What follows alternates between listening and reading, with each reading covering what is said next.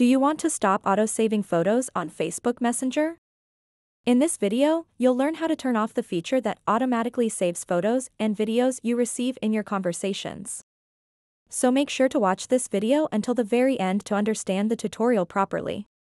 To get started, open up the Messenger app and then tap on these three lines at the top left corner of the screen. And then tap on the gear icon at the top right. Once you are on the settings page, tap where it says Photos and Media. So now, in order to stop automatically saving photos and videos that people send to you, simply toggle this off. And now, if someone sends you photos or videos, they won't be saved to your phone's storage. So that wraps up this tutorial. If you have any questions about this whole process, please let me know in the comments section below.